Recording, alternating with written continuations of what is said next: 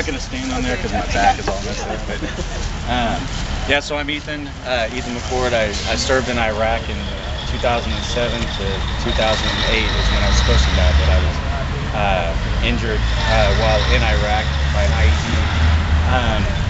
How many people here have seen the video Collateral Murder that was released by WikiLeaks? Alright, I'm the soldier in the video carrying the wounded children from the van. I refuse to partake in the murder of innocent civilians. It's not why I joined the military. And in fact, that's all we were murdering over there was innocent men, women, and children. They say we're after the insurgents, but I never one time saw an insurgent while I was in Iraq. I saw people protecting their homes and families. In the military, they told us that the Muslim communities hate us because of our freedoms, which isn't true. They hate us because we've been murdering them, murdering their families.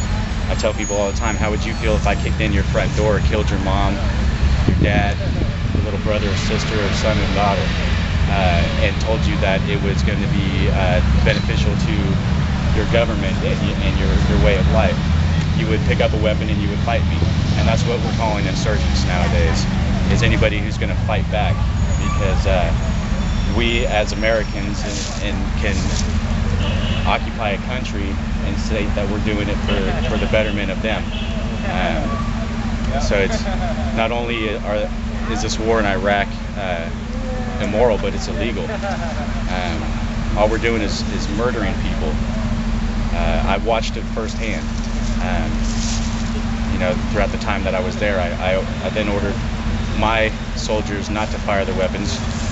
We were given orders by my battalion commander for 360-degree rotational fire, which was to kill every motherfucker in the street, men, women, and children. I watched this carried out by my platoon on many occasions. I then also watched as we dragged men out of their homes in the middle of the night while we were wearing masks. I don't know if any of you guys have seen the biker mask with skeletons. That's what we wore to drag people out of their homes. We would beat them severely, and then we would throw them back on the street because we can't turn them over to the MPs without being questioned and stuff like that. So we carried drop weapons when people in my platoon would shoot somebody on the street. We just throw a weapon next to them, take a picture, and say, "Hey, this is they had a weapon." Again, I think that people need to understand exactly what's happening in Iraq and Afghanistan. Again, with the drones, we're going into Pakistan, we're killing people. If a drone can't pick out soldiers on the ground, our own soldiers, how are they going to determine whether or not there's a civilian or a militant? I mean, we're killing our own people with drones now. So the only way for us to stop this is for everybody to stand up and say, this is bullshit. You're not going to spend my money anymore on illegal, immoral wars, and you're not doing this in my name.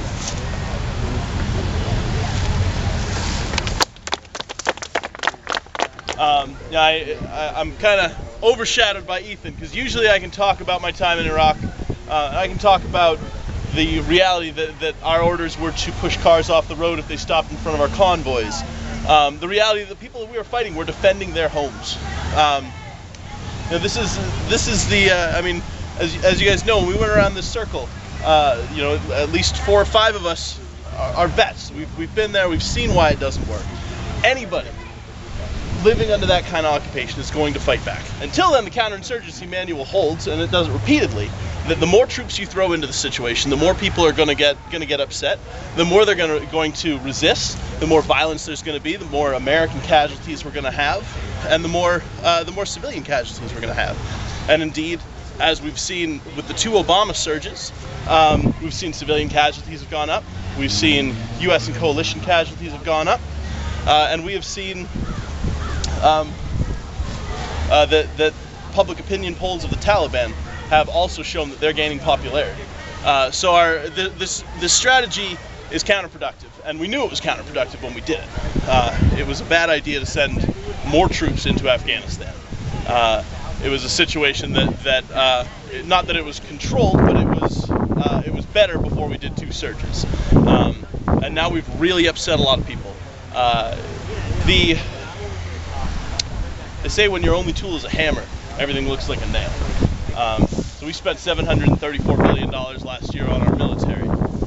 So we think that the only solution to the anti-American sentiment that exists among a lot of different people, but in particular people who have been willing to commit acts of violence against us, is to invade countries of people who look like that or think like that, kill their families, push their cars off the road, and that somehow that's going to endear them to us and they're going to not want to hurt us anymore. And again, we know that's simply not true. You know, what Ethan says, I mean, we were both infantrymen in Iraq. What you see in the collateral murder video, where it's just shoot first, ask questions later, that's the reality. You're trained to do that. That is the teaching. You were taught that people are trying to kill you, and if you feel in danger, you kill everybody else so that you live. And I'm not proud of the things I did in Iraq.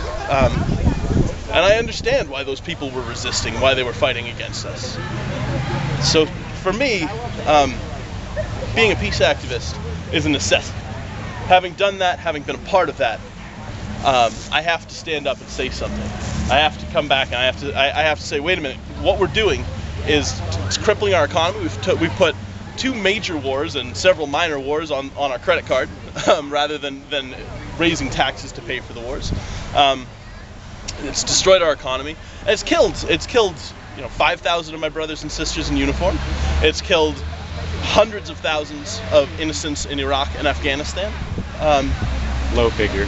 Low figure. I mean, if you count the people who were starved and killed from lack of medical care and dehydration due to our sanctions, it's well over 1 million.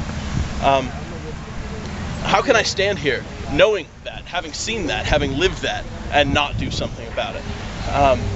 I encourage all of you to go out and talk to people, to do this work, and it's not political. As we know, that we've got libertarians here, we've got Republicans here, we've got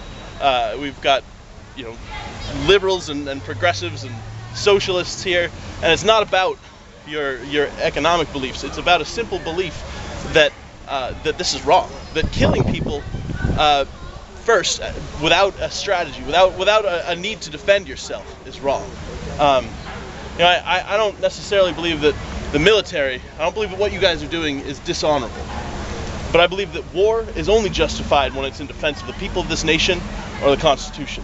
And I don't think that what I did in Iraq and what we're doing in Iraq and Afghanistan is in defense of the people of this country or the Constitution. And so when you guys get your butter bars and you go, I want you to remember that. I want you to think about what you're doing and how you're leading your troops, and make sure you're doing it in a moral way. We need good lieutenants who will then become good captains, and on and on. And we need you to be moral people, and we need you to speak up when what we're doing doesn't make sense and it's not in the best interest of this country. Swear an oath, or I don't know if you've already sworn an oath to the Constitution. Both of these wars violate our Constitution. And if you've read the Constitution, that's something you should figure out. Look at Article 6 of the U.S. Constitution. Look at what it says about going to war and acts of aggression. Look at Articles 39 through 42 of the UN Charter in regard to Article 6 of the U.S. Constitution. And you'll find that by fighting these wars, you are not defending the Constitution, you're violating the Constitution. That's been held by a number of members of Congress, and it's a legal argument that holds a lot of water.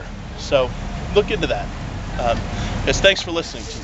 Yeah. Talk about though what things are going to look like in the future. The old anti-war movement is dead, and Barack Obama killed it. Like Barack Obama's killed many people, and that seems to be his main talent apparently. He killed the anti-war movement effectively. So, and besides, it wouldn't have mattered anyway. The anti-war movement, as we know it, has been terribly ineffective and kind of embarrassing over the past 10 years. A peace movement that's effective, one that's going to work, is going to be one that's not ideological, one that's pro-America, patriotic, and working towards something. That's why we call it the new peace movement. We're working toward peace because there's a goal here, and that's the end of empire and the end of war, the end of occupation. What we're doing abroad is destroying our country. It's making us a disgrace and an embarrassment. It's empowering a monster like Barack Obama. And let's say what he is. He's now doubled the rate of military deaths in Afghanistan, of military soldiers, than there was under Bush. And as recently as, what, a year and a half ago, 2 years ago, he'd already killed many, many more people than Bush did. This isn't a pro-Bush thing. Bush is a monster too. But there's clearly an agenda here, and it has nothing to do with America. It has nothing to do with hope or change. It has to do with where does one begin to, where does one begin to unpack why we have militarism? There's many different motives and many different reasons. But it shouldn't be ideological. It should be common sense that A, you shouldn't be stolen from. B, that money you're sending robots to kill people, or telling people that's a completely legitimate career choice. It's not. It's certainly not with my money. So yes, I mean, we do need to, and I don't always mean to be so inflammatory, but the fact is, we should not praise and reward people for killing others. And it should be understood. I don't know why there's nothing really controversial about that. I just want to basically agree with Angela's point about this battle is really going to be won by changing the dialogue in America.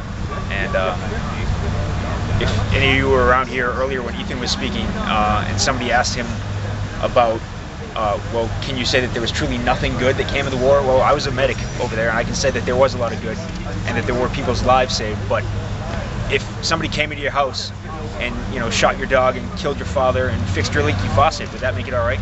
I mean, it's not. You have to weigh the pros and the cons. At the end of the day, you can't point to the few benefits that have come from our involvement over there and say, well, look, this stuff would have never happened if we were over there. Well, so neither would have all the people who have died. You really can't rationalize things like that. You have to take the tact, I think, that it's just never right to initiate violence against people unless they themselves are initiating violence against you. That's all I have to say.